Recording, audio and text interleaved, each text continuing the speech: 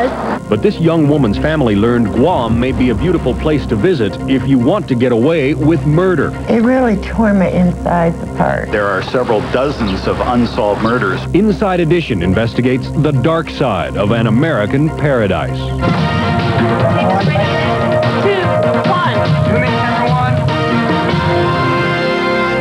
Rush hour in LA is always chaotic, but when a flash flood hit, the chaos was transformed into a life or death struggle. Now, 240. Whoa, the guy fell off! On the way down, I prepared myself for death. But his life and others were saved by the heroic acts of people like Lawrence Welk's grandson coming to the rescue. Swift is in. Chicago, we're coming to you first. Audio check, 1, 2. Then to LA. It may be the most dangerous sport at the Winter Games, luging. Tiny sleds slide along tracks of ice at speeds upwards of 70 miles per hour. But our daredevil reporter knows no fear. You're getting ready to find out firsthand. Let's go. Slip sliding away on the luge. Stand by.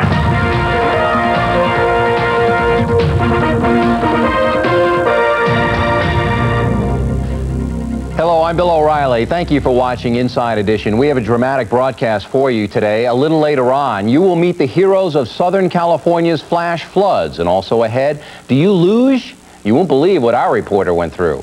But first up today, an Inside Edition investigation. Why are there so many unsolved murders on the tiny tropical island of Guam? 35 in the last dozen years. What is going on out there? After we heard that a young woman left her family in California, went to Guam, and was brutally killed, we sent John Scott to investigate. Here's his report. It is America's most far-flung possession and possibly its most exotic. A tiny tropical island in the South Pacific. Guam is closer to Moscow than Washington, D.C.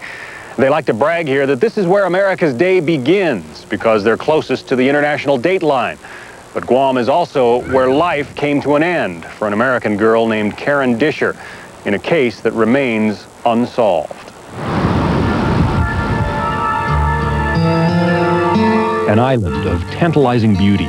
People shouldn't go over there believing that this is somewhere that they can live carefree, because it's not that way. It's not that way at all. The exotic setting for a young woman's dream and her family's torment. To me, it looked like something was wrong. Maybe it's a cover-up. Who killed her daughter? I think this was botched from the very beginning. A lot of sloppy police work here. Is there a dark side to paradise? There are several dozens of unsolved murders over the last decade. Guam is a United States territory, 7 hours by air southwest of Hawaii. With American government and Japanese investment, Guam's economy is booming. That's why Karen Disher, a tall, striking blonde, first came to the island to make money. And though you might not condone her decision, you cannot help but feel her mother's pain. It really tore my insides apart. Mainly because I saw that people I trusted, like your government official and the police departments, weren't concerned at all about something like this happening to a human being. It's wrong. They shouldn't have done it. She would have never hurt anybody. She just wanted to be left alone to do what she wanted to do. What Karen did when she first came to Guam was dance. In clubs like Andy's, where an American girl can make a small fortune entertaining Japanese tourists. That's where we make our most money. Like, per customer, we'd make more money on a Japanese customer than we would a local. They don't have clubs like this in Japan, so it's basically a novelty. They come over here, they have a good time, they tip well. Actually, Guam is paradise, and they pay your way here and back, give you a free, beautiful apartment to stay in, and you can make anywhere from $10 to $500 a night. The money lured Karen here, but then she gave up dancing. She was attending university classes, planning to earn a court stenographer's degree and return home. She was 3 months away from her goal when she disappeared. The first real sign that something was wrong with Karen came when her truck was found abandoned. Anyone who knew her knew that this truck was her pride and joy, not something she would just dump by the side of the road. That was May 24th. Police simply impounded the truck as a stolen vehicle. The next day, friends filed a missing person report. When they checked her apartment, they found her dog, just a puppy then, caged and weak, without food or water, but no sign of Karen. I assumed she'd gotten hurt and ended up losing her glasses and ended up getting lost. Karen's mother and sister complained that no one in the Guam Police Department seemed much concerned about Karen's disappearance. The Guam Police Department met us at the airport, and on the way to the police station, they said that my sister was probably dead. They told us that my sister was possible shark bait, that there was a 90% chance that we would never find her or her body or know what happened to her. They were interrogated instead of being treated as grieved relatives of a girl who had been murdered on the island. They were almost treated as suspects. Ron Tangy, a longtime reporter and television host on Guam, says relations between police and Karen's family were bad from the beginning and only got worse.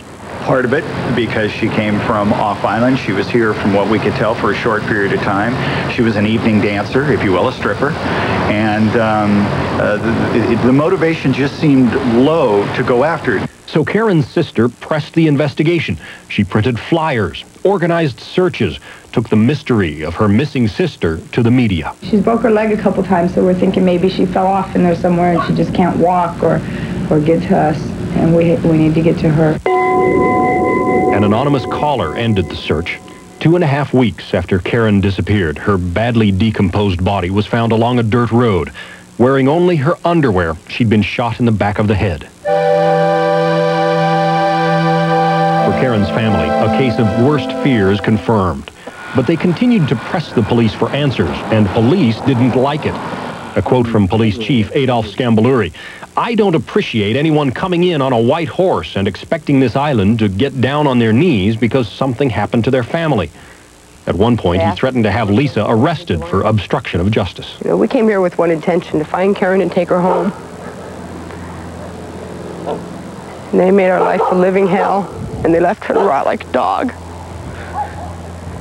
And as far as I'm concerned, I didn't do enough to get underneath her skin. Because if it was her, she'd have dug this island up with a spoon. If it was me missing. By mid-June, the police chief was publicly saying that Karen had been murdered because she owed $50,000 to a drug lord. By July, he was telling the island she was a pornographic movie star. There is a film inside Jennifer Wells. It wasn't true. Karen had danced under the name Jennifer Wells, and there was a porn movie star using that name, but they're not the same person. Well, I think the Karen District case was blotched from the very beginning by the police department here. Jim Miles is a former chief of the Guam Police Department. In this case, the thing that kind of irritated me was to attack the victim, the credibility of the victim, and cast aspersions which just weren't true. The police response? Basically, the information came in and it was verified, and it turned out that we're talking about two different people here. But not until after it had been released to the papers. Well, the chief was quoted as making that statement. He would more or less have to justify his rationale for making that particular information public at that point in time. We had asked to meet with the chief, and he won't meet with us. Why? Well, that's news to me. I didn't know that the chief had turned you down. And at about the same time Chief Scambaluri was calling Karen a porn star, he also was saying an arrest was imminent in her murder. It didn't happen. When that's coming from the top man in the department, it doesn't make the department look good. At this, present time, it is out of our hands. The investigative legwork has more or less been completed relative to this particular case. That's not true. Francis Tidingco Gatewood is chief prosecutor in the Guam Attorney General's office. The word from the police department is that this case is basically closed. They have done their work, and they have simply handed it over to your office and are waiting for you to take it to the grand jury. Their investigation may be complete as far as what they've done so far, but as far as we need to get it through the grand jury and to get an indictment and then eventually to trial, the investigation is incomplete. Last summer, Lisa Rodriguez scoured this island in a desperate search for her sister. But there's one place she'd never seen, the spot where Karen's body lay those 2.5 weeks, the last place in this paradise where Karen had ever been. As we arrived there, she began to cry, and the skies cried along with her. Why did you want to come here? I want to know everything there is to know about her death.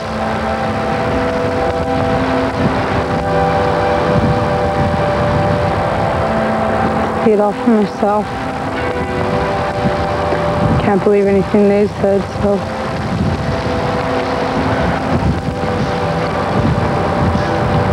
See for myself. Now, finally, the FBI has gotten involved, and we will let you know if they crack the case. Plenty more to come as Inside Edition continues. Luging, the Olympics' most dangerous sport. We'll give you a close-up look. And next, a dramatic rescue on a California highway. The guy simply just ran out of strength, let go of the skid, and fell underwater, was gone, had vanished. 240, whoa, the guy fell off! He fell.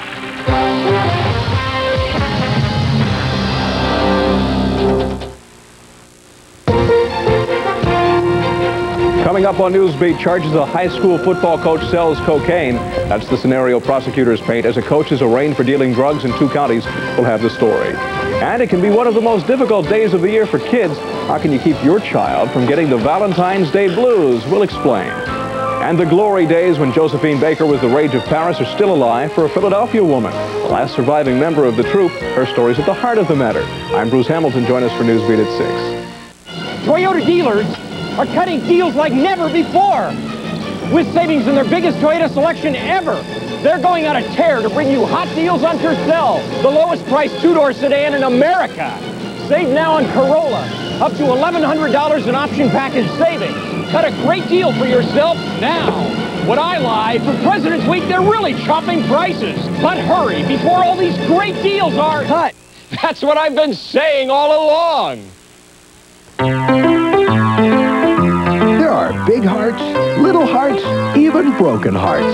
But there's one heart that's most important, your heart. So when you have problems with your heart, call Einstein's Heart Center, 1-800-EINSTEIN. Have a heart-to-heart talk with an Einstein nurse. She can find you a doctor or answer your questions.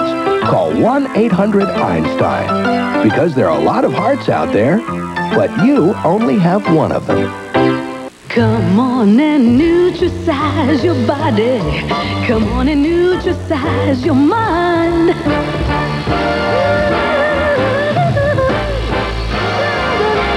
What you got to do is make a phone call. 1-800-321-FIN. Nutricize your life. Nutricize now and lose all the weight you can at Nutrisystem for only $89. Call 1-800-321-FIN.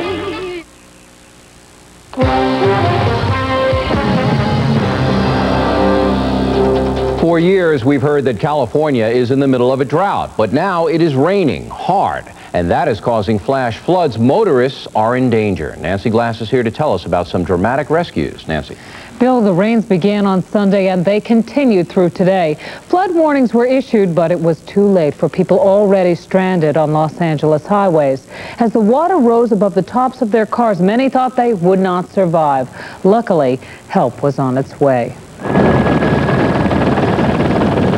This was the scene in the San Fernando Valley yesterday as a powerful Pacific storm triggered mudslides and the worst flooding in 50 years. And with the disaster came selfless heroism and dramatic rescues as scores of drivers clung to the roofs of cars in the rising waters. This man's car was already submerged when he was plucked out of the floodwaters by a rescue helicopter. But as he hung 80 feet above the water and with safety within arm's reach, He fell. 2407. Whoa, the guy fell off! He fell. Where is this guy? Michael Ross was found moments later in the rising waters and hoisted up again, this time to safety. On the way down, I prepared myself for death, yeah.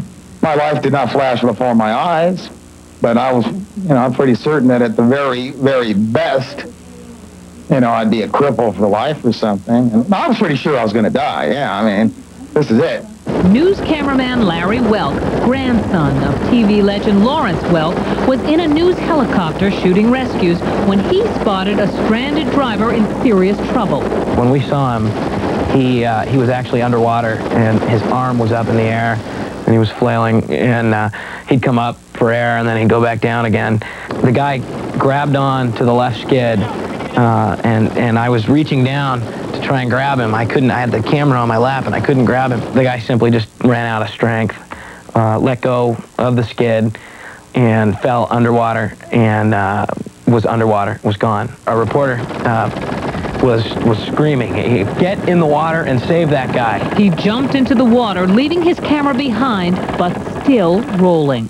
It was so lucky we grabbed him, pulled him up out of the water, gave him the tired diver swim. I put my arm around him. I was trying to squeeze some water out of his throat. Water was coming out. He was coming in and out of consciousness. I was paddling over with this guy to what appeared to me to be the top of a tree or a little island of weeds or something. And I couldn't have handled it much longer. This guy was really starting to come to. He was starting to hit me and stuff, and we were tangled up in all these weeds. Welk helped the stranded man stay above water until rescuers in dinghies plucked him to safety. Life dealt me a hand, and I think I rose to the occasion. And thanks to some teamwork in the helicopter, I feel really good, and I don't feel like a hero, but I feel like I did what needed to be done. What a courageous man. 4 deaths have already been attributed to the storm. The Weather Service says there's no rainbow on the horizon. The rain is expected to continue, and a 3rd major storm is predicted for the weekend, Bill. Thanks, Nancy. Quite some footage. And just ahead, have you ever tried luging? Well, you will next. So can I give this a shot?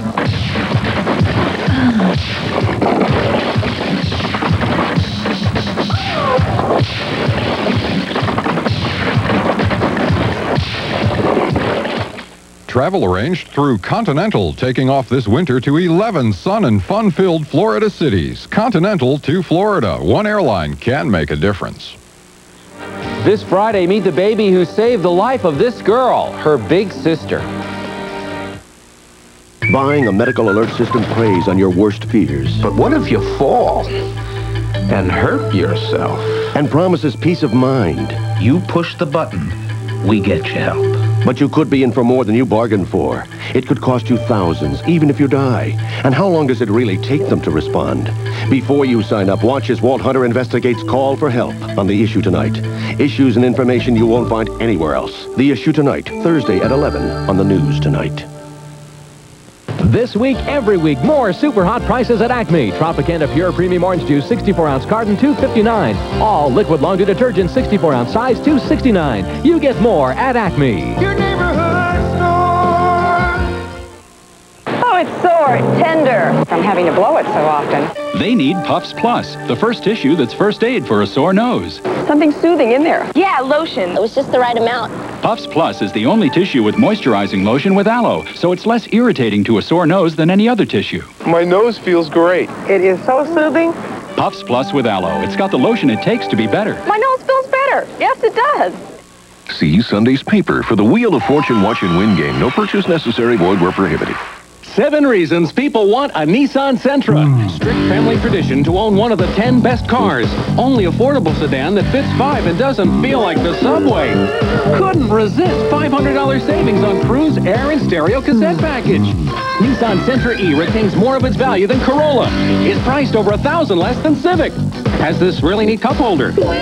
And the #1 reason,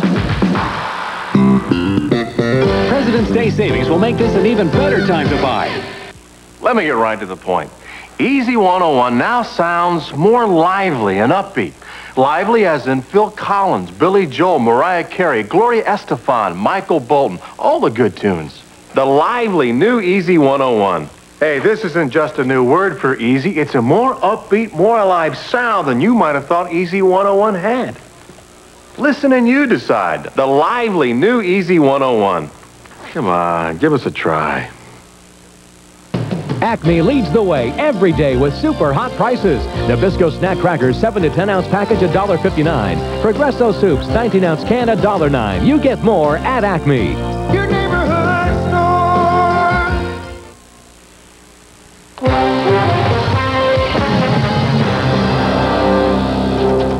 Many of us are closely watching the Olympics, and one of the most unusual and dangerous events is luging. It looks like a lot of fun, but as our daredevil reporter Rick Kirkham found out firsthand, it's a scary ride.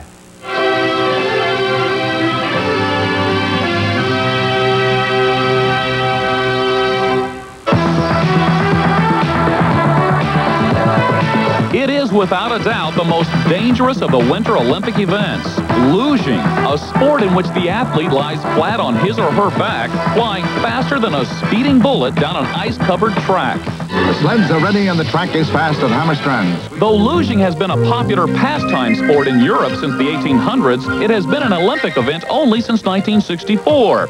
And few people know that the Olympic Committee almost banned the event in that year when a luger was killed during a trial run.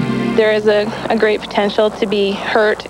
Jody Hayes is a Canadian luger ranked 17th in her country. She learned the sport here at the Olympic Park in Calgary, site of the '88 Winter Olympics. I think the appeal of luge rather than bobsled is that it's you and only you that's in control of the sled. There are only 2 of these tracks on the North American continent, so athletes come from all over to practice their skills. But if you're the daredevil type, without any experience at all, you too can take on what lugers believe is the ultimate challenge. Yeah, they have tourist rides open to the public here, and it's very cheap, it's $10 a run, and you have instruction in a sled, and you go. So can I give this a shot? Sure, we'll get you suited up and let's go. Do I get lots of pads and stuff? No, you don't need lots of pads. Oh, great. You hear that, Mom? And with that, I was off to be fitted into the latest in professional luging attire. Okay, here he comes. Don't laugh. This Spider-Man-looking outfit really is a prototype for future Olympians. I look like something that got sick on myself. Anyway, it was time to learn the basics of luging, which, as Jody pointed out, begins with studying the curves on the track. Before every run, a luger goes through imagery. They go through the whole track in their mind. You don't really have any time to think about it when you're going down. You have to know three curves before you steer, you know, what you're going to do. So it's almost like an instinct. My instinct was to call it quits and fly home, but Jody insisted there was no turning back now. Okay, so just how hard is it for those Olympians? Well, you're getting ready to find out firsthand. Let's go. Realizing your life depends on how well you can steer with your feet is not a comforting factor, and my feet abandoned me before I even made the second curve, sending me walking back up to the start, while my sled cruised alone to the finish line. Well, I made it about 15 yards before I flipped it. My confidence gaining, I prepared for a second run. Seeing my first aborted attempt, Canadian luge director Wally Roth gave me some last-minute tips on how to make it further than just the first turn. Your head came up and your shoulders were rolled up, which again made it more unstable. Ah, okay. As opposed to lying flat back. So I'm better off than just close my eyes, sit back, and hold on. Yeah. We'll try that one this time.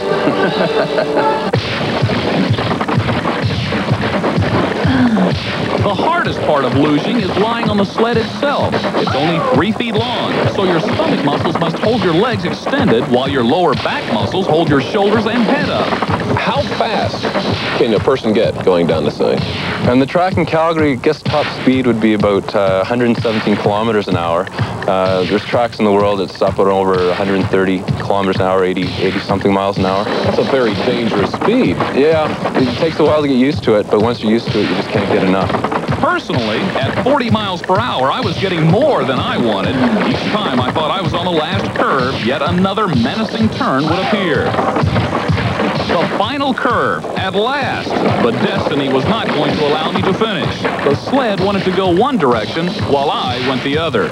But after some 8 trips down what I called the Mountain of Death, I finally made it to the finish line. An expertly maneuvered smooth ending, as you can see. I have a newfound respect for Olympic contestants. This is not easy stuff. Give me a critique. How well did I do as an amateur? An amateur, you did great. I mean, the G-force is something you've probably never experienced something like that before. And, no, not quite. And being up on a wall, you know, so we'll start again tomorrow, 6 o'clock. Am I ready for the Olympics after that? A few more years. All right. Another 8 years. You'll be my coach, though. You bet. So we'll bring you part 2 of this inside adventure from the 2002 Olympics. But then I wouldn't hold your breath.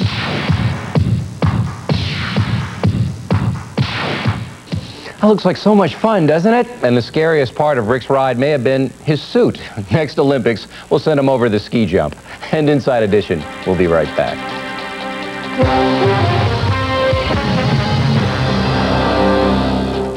Now back pain doesn't have to ruin another night's sleep.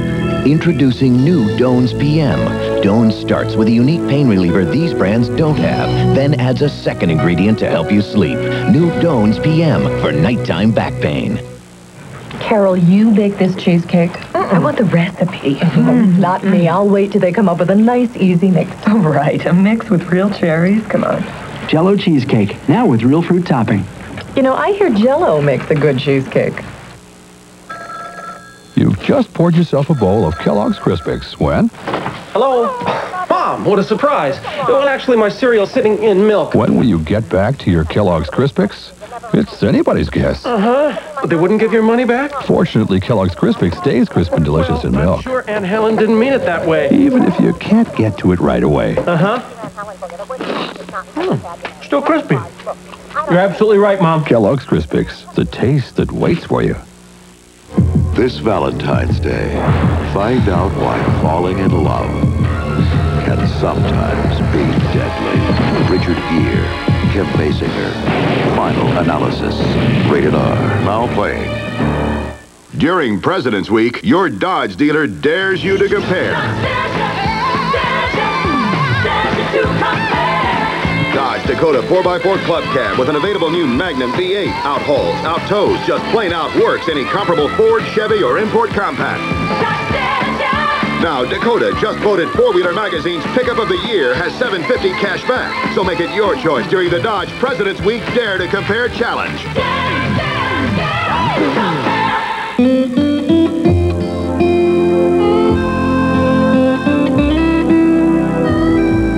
Get your hands on protecting our future. We owe it to our children. Call us.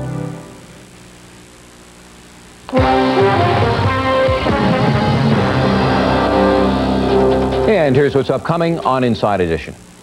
What does a man have to do to live in a gorgeous place like this? It's easy. Just commit a murder. This is punishment. After he brutally stabbed his girlfriend to death, the judge banished him to paradise. Now, he has a new family, new friends, and a life anyone would kill for. And guess what he did when authorities said he could go home? That's tomorrow, we'll find out. And that's it for us today. Thanks again for watching Inside Edition. I'm Bill O'Reilly. See you tomorrow.